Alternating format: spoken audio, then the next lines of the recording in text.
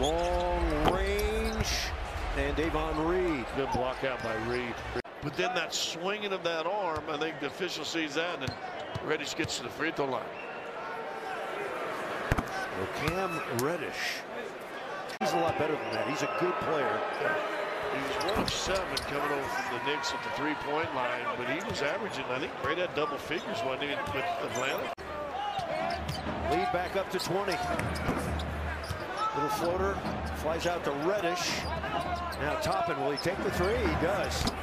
You can see why he doesn't shoot a whole lot of those. Reddish behind the back. Nuggets have it. There goes Zeke, and that take foul again.